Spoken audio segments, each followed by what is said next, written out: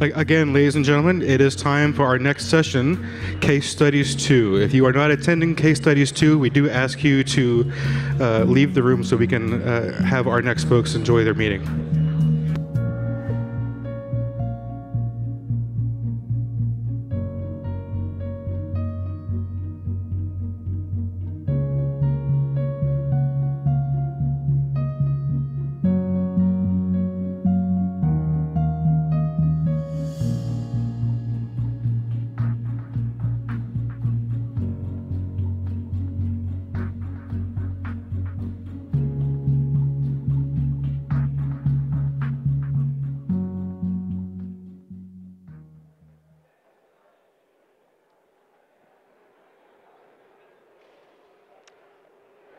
Hi, welcome to our session. My name is Christoph.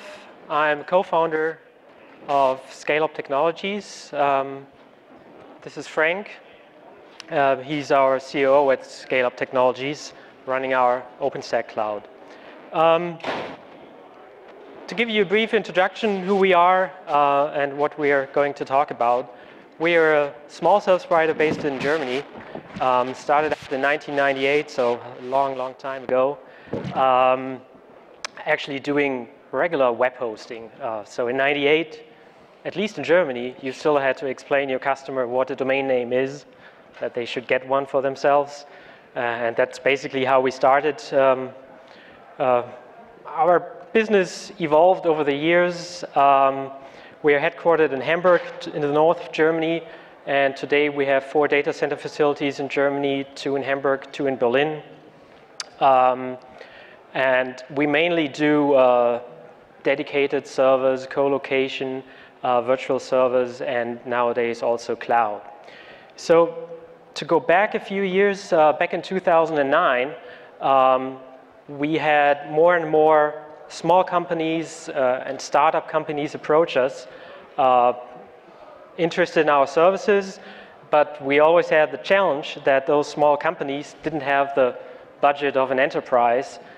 They all had grand plans. They wanted to have millions of users on their portal, online shop, whatever it was, but they didn't have the money to start out. So we were actually back in 2009 researching for solutions how to get more flexible offering our services to the customers. So in 2009, the term cloud wasn't really there yet. Most people called it utility computing. And we did actually stumble upon a small startup based out in Southern California. It was called 3Terra, and their solution was called AppLogic. It was maybe, at least that's what I think, it was maybe the first true cloud platform out there in the market back then. It was based on Zen as a virtualization layer and actually had like all kinds of open source tools under the hood. However, it was a commercial solution, so we did some evaluation of that software, did try it out, and actually decided to go forward with this solution back then. What was really cool about that, it had like a video-like graphical user interface where you could graphically, as you do in Visio, in Microsoft Visio, arrange a server infrastructure on the screen, connect all the, the web with the database layer, put up a firewall, a load balancer in front, save it, and it would actually spin up on the Zen virtualization. So it was pretty cool stuff back then, and we had lots of customers using this. However, as things always go, that company got acquired by CA Technologies. I think it was in 2010 or 11. And ever since, it didn't really gain the traction that we thought of it gaining, and was eventually discontinued in 2015, last year, summer of last year. Another thing which we did back in the days, as we were using AppLogic as our cloud platform, it did not really have a multi-tenant interface for our customers. So we figured there was nothing out there. We built it ourselves. So we actually started another daughter company back in Germany doing software development. They developed a web-based portal for AppLogic. At that company, we also built in basic support for OpenStack. We started doing that in 2010 and actually had the first small proof of concept ready at the beginning of 2011. We did try to market the software. It did not work out because there was just not enough traction for the AppLogic platform, and OpenStack as a support in the software really was only a proof of concept at that point. To now come back to OpenStack and what we are doing with OpenStack. Back in 2011, when we were working with AppLogic, we also were looking for ways to offer a cloud storage solution to our customers. So as we had lots of startup companies as customers, they were all using Amazon's S3, and we were looking for ways to offer something similar. Initially, we selected a commercial solution for that. We actually also built the storage nodes ourselves. I've included a link here. If anyone knows the company Backblaze, they're also a US-based company. So they actually open sourced the design of their storage servers. Pretty cool stuff back then. So we actually got those, we ordered those chassis from a company in Canada who manufactured them and actually built out the servers ourselves. However, we were running into major issues getting the whole infrastructure into production. It turned out it was only the firmware of the hard drives we were using. I will not name the vendor. You can ask me afterwards if you want to know, but I will not name it now. It took like over half a year for them to figure out that there was something wrong with the hard disk's firmware.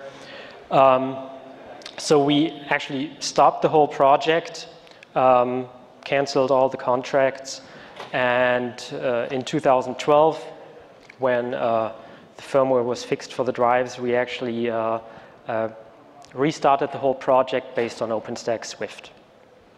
So, leading to OpenStack, reasons why we did use OpenStack. So as I said, we did use 2 commercial solutions before, and we decided to this time do it differently. I mean, we run like 99% of all our servers are pure Linux and Unix. So open source is kind of in our heritage, and we use all kinds of open source. So that's why we decided to go with OpenStack.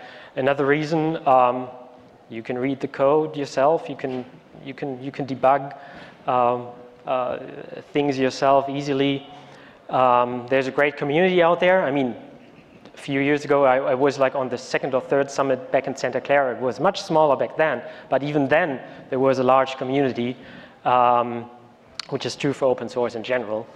So this is another reason why we did go this path. And there was a proven track record, at least for OpenStack Swift. So like 4 years ago, there were still lots of issues with Nova, but Swift worked pretty well from the beginning.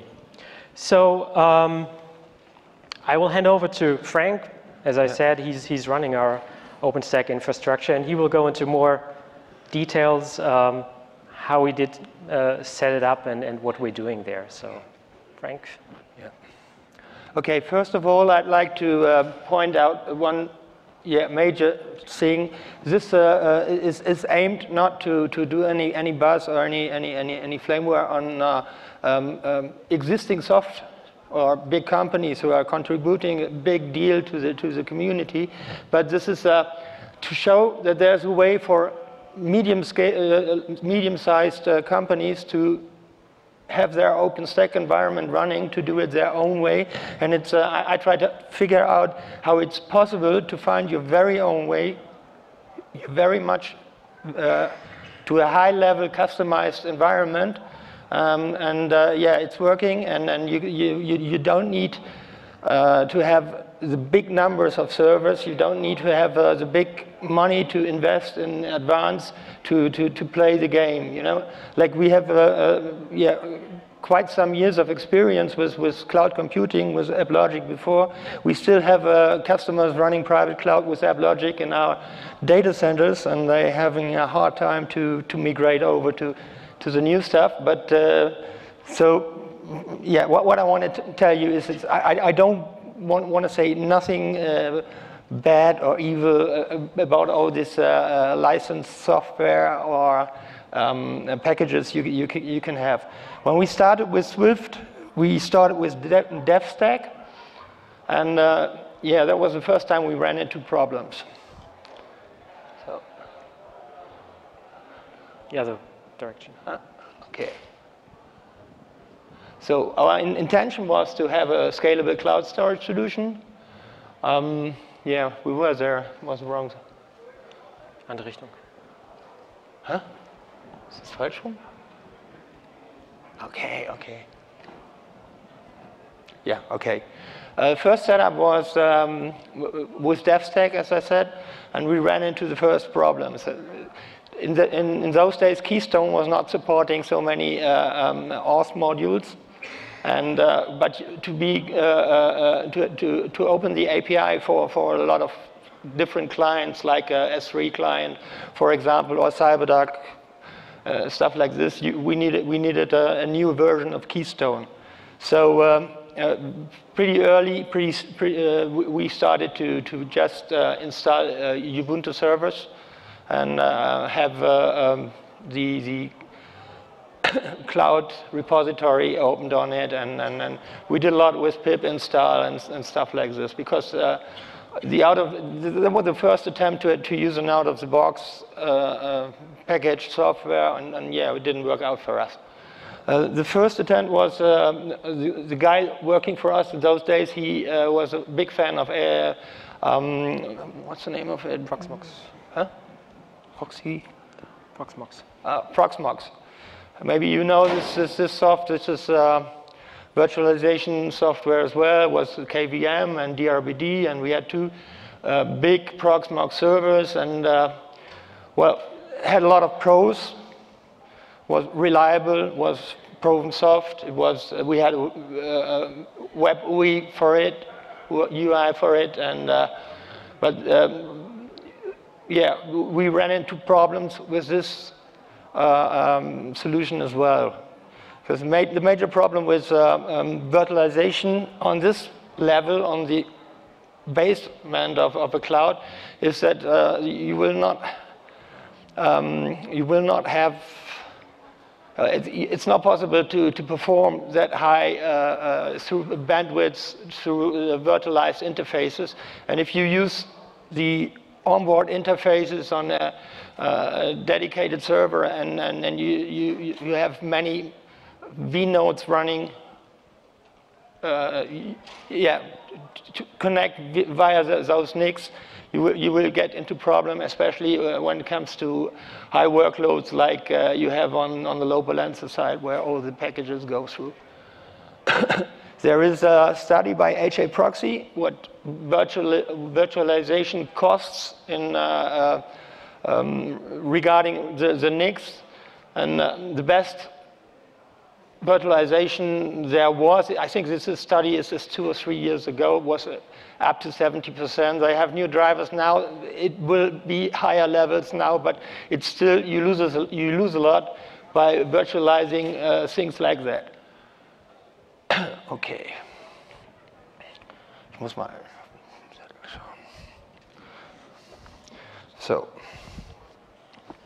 So what we started first was just take the load balancer in front of the Swift cluster and put it on dedicated servers. We use HA Proxy. We use HA Proxy a lot as a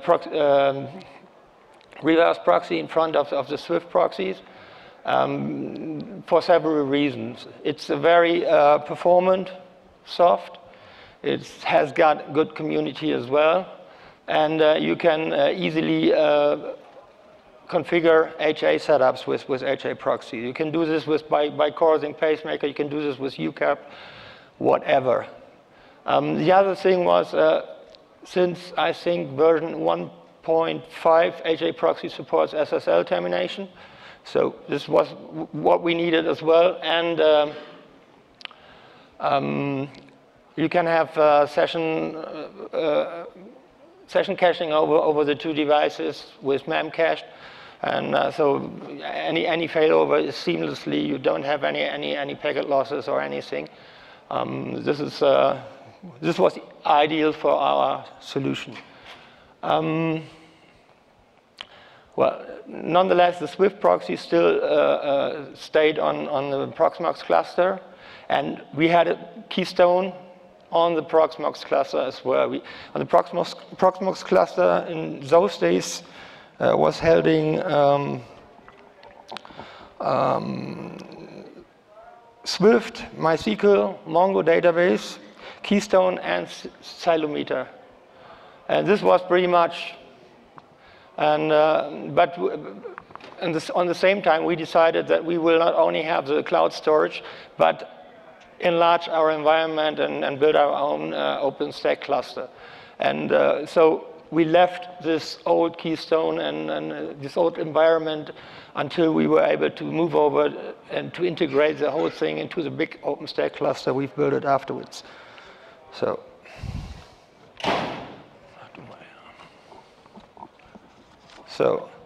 first attempt we had was with, well, I have to explain one thing. Over there in Germany, in Europe, you have a big community using Debian and Ubuntu. I know over here in the States it's more Red Hat and CentOS. So we decided to use Ubuntu. We decided to have a try with Juju and Mars.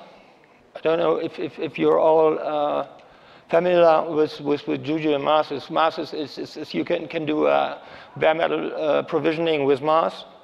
And Juju is a tool set where you have a lot of charms where you can have out of the box OpenStack install and so on.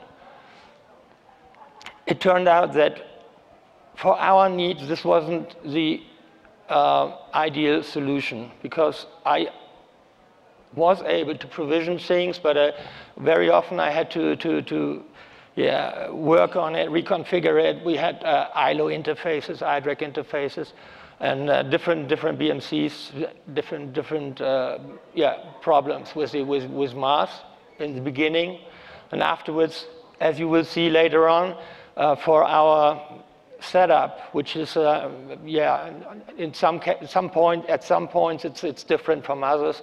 I had to change the Juju charms myself always, and it took more time for a small number of servers to work on the Juju charms to make it provisioning the instances automatically than just doing it by hand all on your own. So there was no use for us. For other companies, this is for sure might be the ideal solution. If they have a homogeneous hardware of one type or maybe two types, and they have big numbers, they will want stuff like this, or from Red Hat or another company. But for a medium-sized company as we are, this was no solution at all. Okay, so we did what we did was basic Ubuntu installs.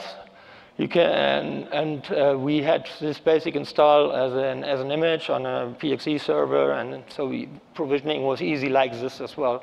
Just took one or two manual steps in between. Right.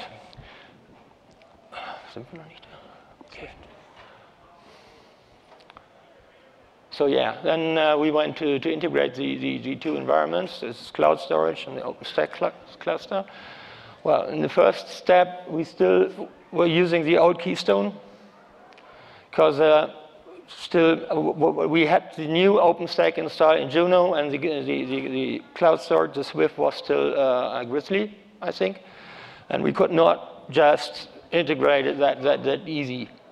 So in the first step, I just had a client, just had a project and then a user inside the Swift environment who was integrated into the Glance and did all the image providing and stuff for Glance from our cloud storage. From that very moment, we didn't need no local storage more on the controllers and stuff. We had all this images and so on from the cloud storage. Then what surprised me a lot was really easy to uplift Swift from Grizzly to Juno seamlessly without any interruption in business. And so afterwards, we had this Swift integration, like just one part of the big OpenStack cluster. What you see here is our OpenStack cluster as we developed it for our needs. There's one design. It's not a failure, but it's not so very beautiful. We have all this object storage still coming through the management network. If you expecting larger workloads, you should not do this. You should have an own network just for the image service, so that if many users do backups or many requests come for provisioning new images or stuff like this, you might get into trouble with your management network. Okay. As you see, we have mainly three networks, which is management network, which is the internal network. We use VLAN, and we're going to plan to implement VXLAN within the next month. And we have an iSCSI network dedicated.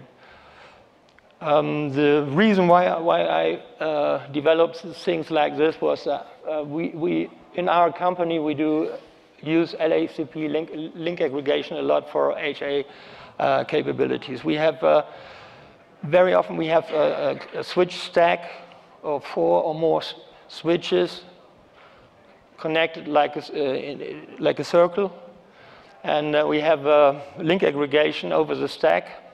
So if you have bonds on the servers with link aggregation mode activated, it doesn't matter if one port or one switch port is failing or one switch is failing. You will still have 1 gig throughput, and as long as everything's all right, we will have 2 gig throughput, and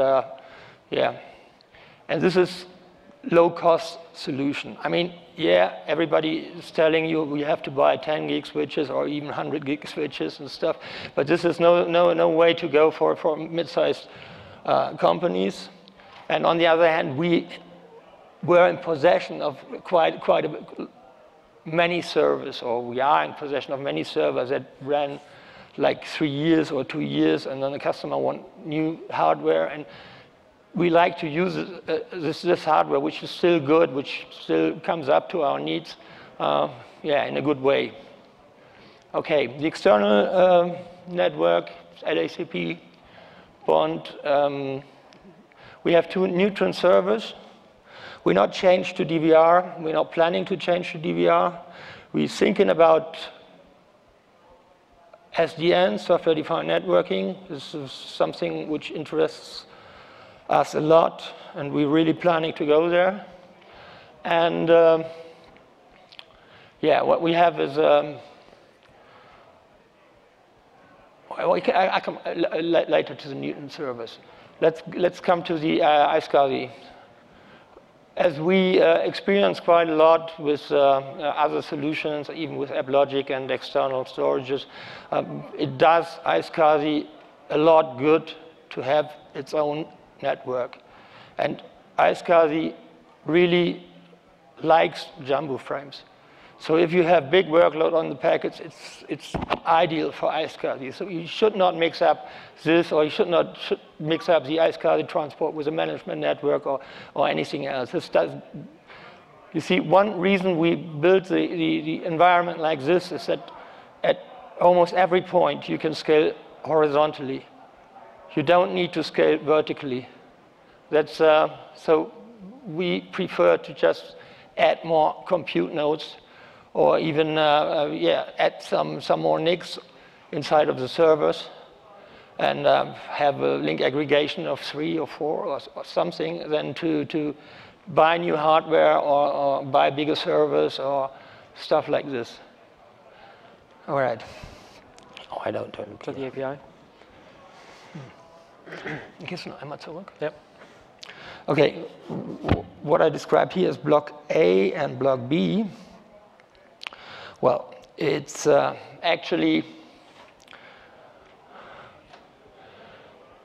in the beginning, I had like the controllers, like you can read in almost every tutorial, every installation advisory you find around the internet, that you can just have 2 servers, put all controllers on the 2 servers, and that you can use containers on the servers and stuff like this. What you should not do, what I think you should not do, is use virtualization, because you lose a lot of, as I thought, bandwidth on your interfaces. But you can use containers. I don't really see the gain. If you lacking file handles, add file handles. As long as you find a sensible way to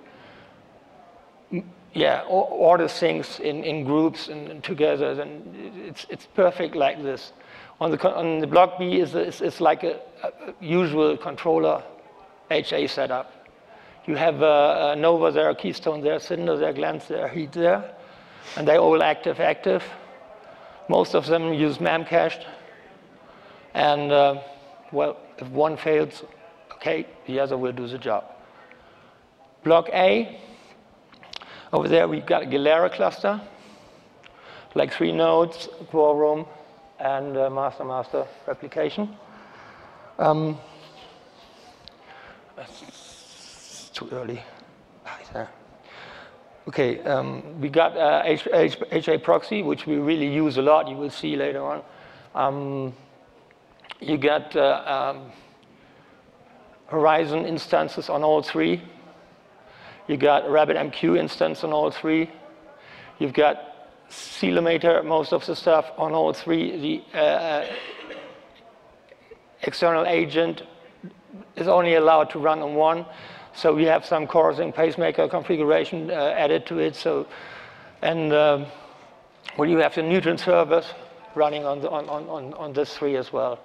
All these 3 are managed by coursing pacemaker, and we have locations for all the different types of services. So they have a priority on one of the 3, and each on another node. What we do not use, what we started to use, but we do not load balance the MySQL requests. This has one reason. We ran into problems with Keystone. Keystone kind of disliked the load balancing of MySQL requests.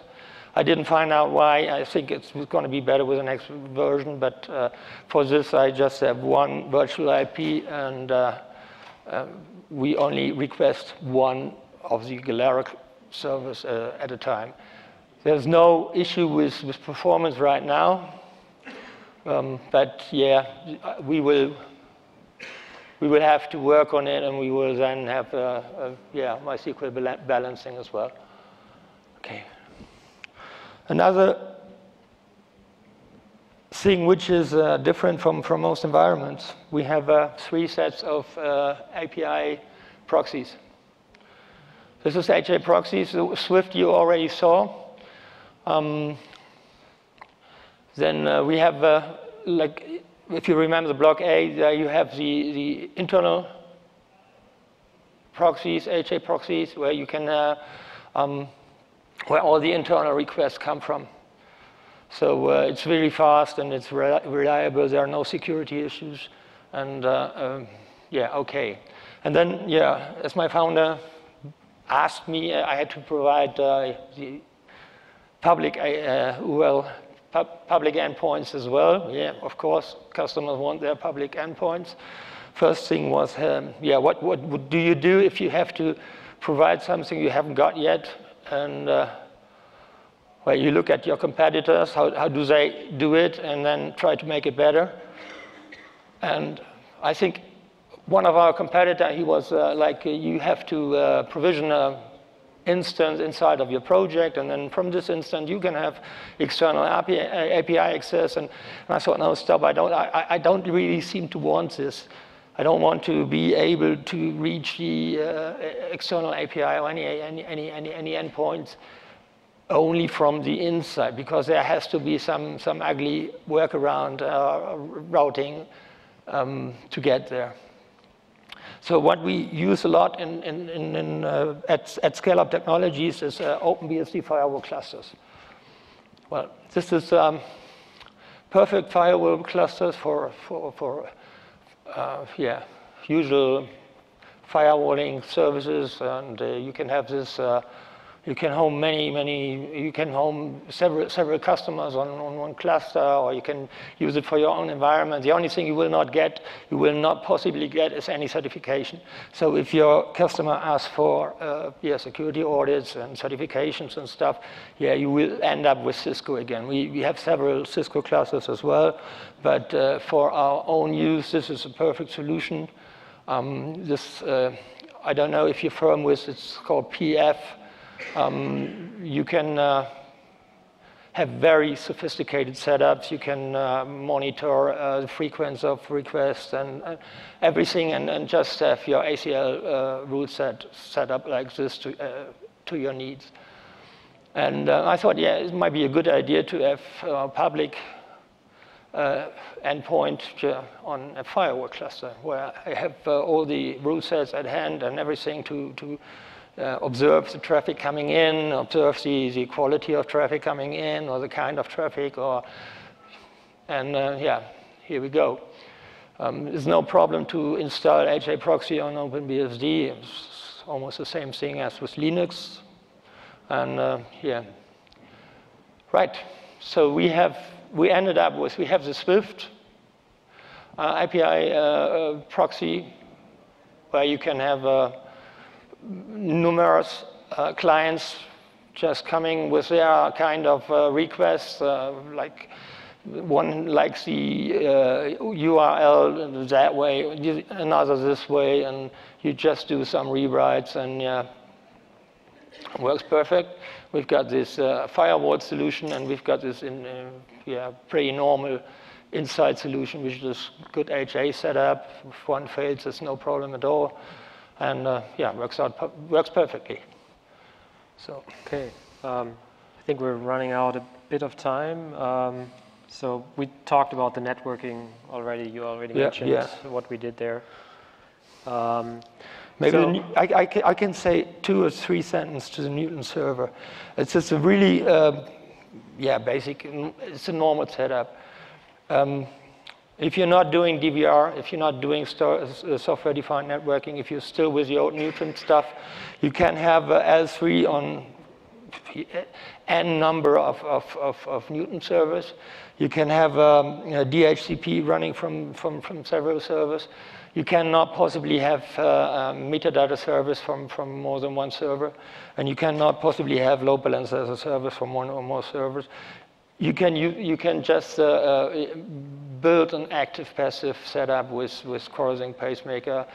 Easily, you have to do some scripting for the load balancer as a service solution, because what it basically needs is that you need a query which just says, okay, all your load balancer instances now run from this router ID, not anymore from that router ID, which is really simple. And then you have a reliable networking solution as well. That's it. Okay, so what's left? We have this one slide left out. So what we'll do next is we'll upgrade to Liberty, probably next month. And I guess soon thereafter, or at least not with such a large time frame, to Mitaka.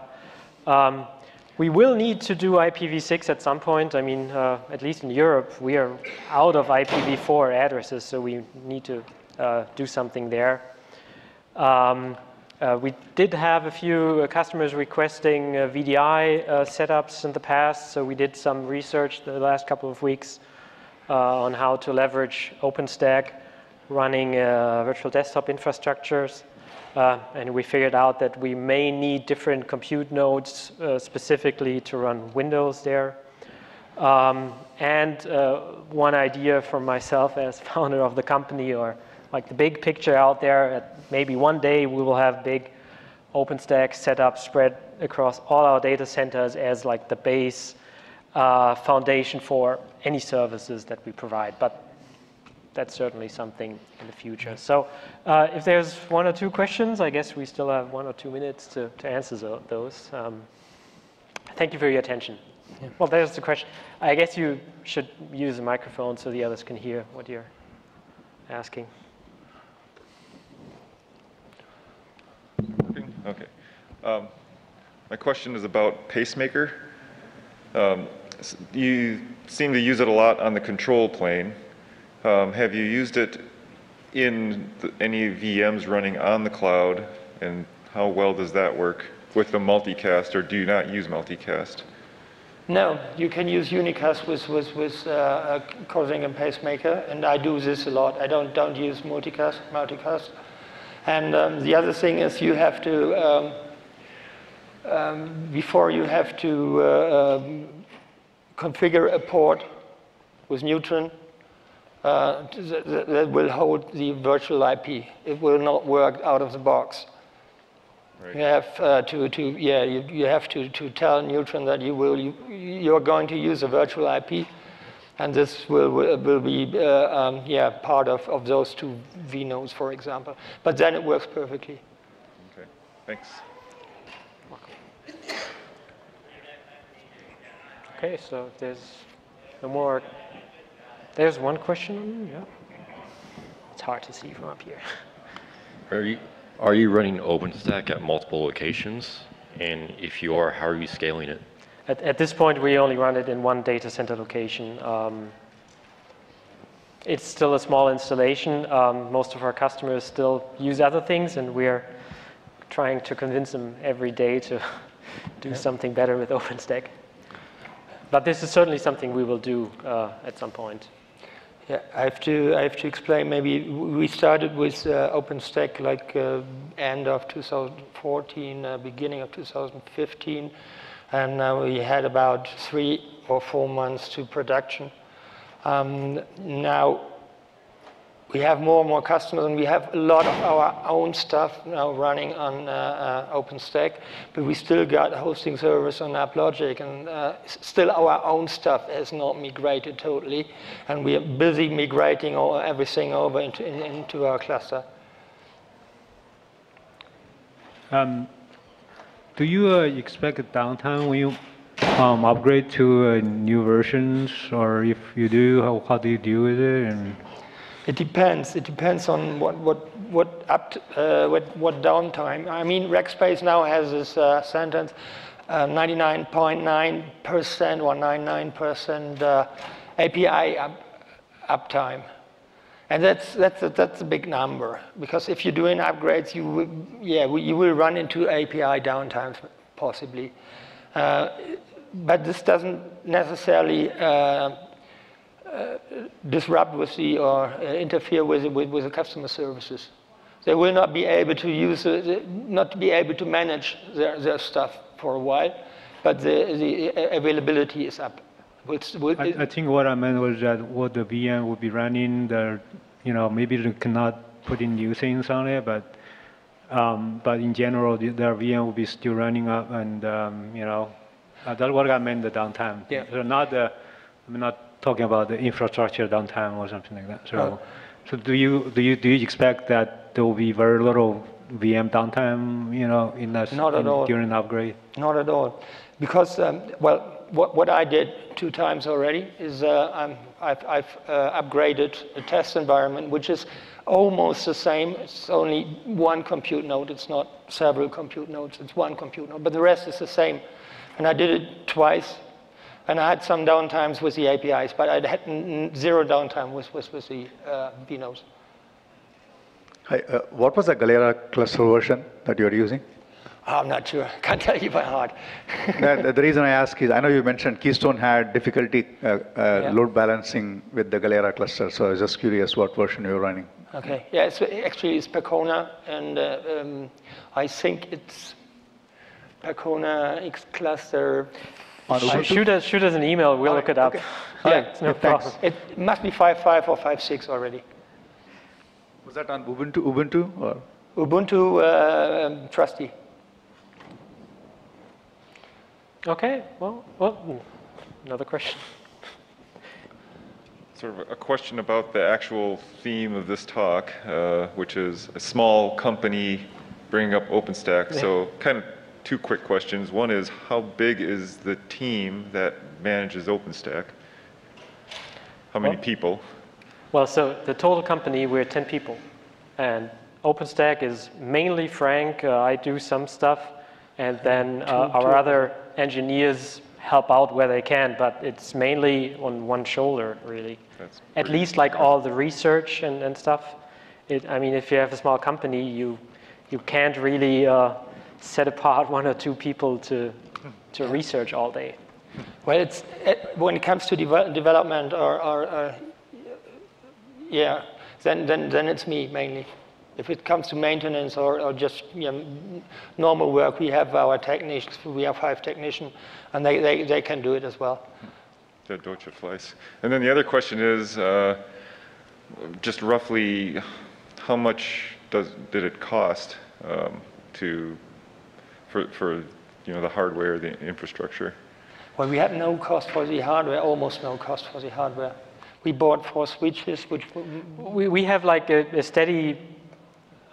We have a steady stream of servers coming in for customers going out of service. So there's like, at least, well, actually there's like too much hardware. We can't really use it all. So so the only thing we really need to buy is like networking gear. I guess that would be the question. The iSCSI was all new network, probably. Yeah. Okay. Well, thanks. Okay. Thank you. Thank you.